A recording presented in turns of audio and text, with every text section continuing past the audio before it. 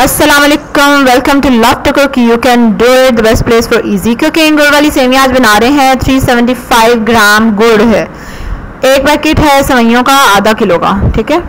और 3 टेबलस्पून घी ले लें या ऑयल, जो भी आप यूज़ करते हैं।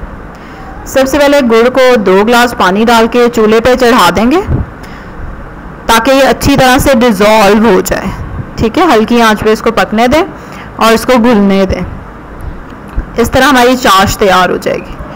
फिर चाश के अंदर आप या तो घी डाल लें या घी को अलग से तड़क के, जैसे घी गरम करके, और इलायची बेशक उसमें अगर डालनी है तो डाल लें। और फिर उसमें चाश जो हमने बनाई थी गुड़ को डिज़ोल्व करके, वो हम डाल देंगे उसमें और उसको उबाल आने देंगे।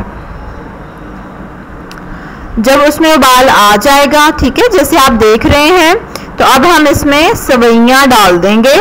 आधा किलो का पैकेट है जिसको तोड़ लिया है पैकेट में से निकाल के, और आप अपनी मर्ज़ी का साइज़ रख सकते हैं, छोटी छोटी तोड़ सकते हैं, बड़ी तोड़ लें। और फिर उसको हम शामिल कर देंगे गुड़ की चाश में। ये मेरी सासू माँ डाल रही हैं सेवइयाँ, क्योंकि मुझे ऑनेस्टली नहीं बनानी आती गुड़ वाली सेवइयाँ, और मैंने सोचा कि मैं भी सीख लूँ अपनी सास से और आपको भी सिखा दूँ। And they were not very difficult as such, इतनी मुश्किल नहीं है जितनी मुश्किल लग रही थी, दे वर ईजी। और सेवइयाँ डालने के बाद इसको मिक्स करें। और अब हमें एक्चुअली चाहिए कि सेवइयाँ डूब जाएं चाश के अंदर, ठीक है। तो अब जैसा कि नहीं डूब रही there is not enough syrup in it, we will add water। आप उसमें पानी डाल दें और इतना पानी डाल दें कि उसको कवर कर दे सेवइयों को, ठीक है।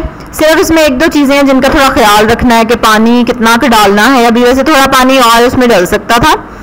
और कवर कर दें। जब ये उबलने लग जाए, पकने लग जाए, तो फिर आप इसकी आंच हल्की कर देंगे, दम वाली, और इसको कवर करके ही पकाना है आपने।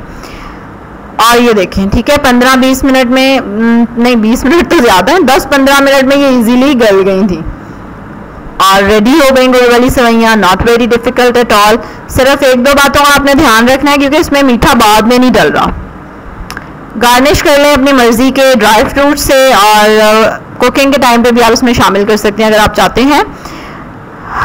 ज़बरदस्त, कितनी अच्छी लग रही हैं। और राइट, मैं आपको बता दूं कि इसमें आपने एक तो प्रपोर्शन का ख्याल रखना है, ठीक है। 1.5 पाव गुड़ है और आधा किलो सेवइयाँ हैं। अब इस हिसाब से आपने कम ज़्यादा कर लेना है, क्योंकि इसमें मीठा बाद में तो डल नहीं रहा। अगर आप बहुत तेज़ मीठा खाते हैं तो फिर आप 1.5 पाव गुड़ में थोड़ा सा गुड़ और डाल लें, ताकि आपके टेस्ट के अकॉर्डिंग हो जाए।